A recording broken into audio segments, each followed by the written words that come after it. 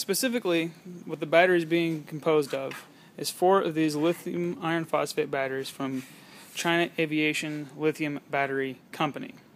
Now, this is a 40 amp hour cell. There will be a total of 4 of these in series. Each cell provides 3.2 volts nominally, combining that to give me roughly 12 volts or so to work with the car's electrical system. Now, what I'm going to do is completely enclose these so that way they are protected from the elements, and I'm going to also seal them completely from any air vapor, so that way I don't have corrosion building up on especially the copper, but also the aluminum terminal. Now, I make note of the copper because it seems to be more reactive material than the aluminum. If you've ever seen aluminum, you've already seen it completely oxidized. I weld aluminum, as I will demonstrate, and I very briefly see unoxidized aluminum.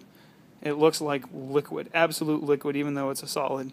But as soon as the oxygen touches it, it is oxidized within seconds.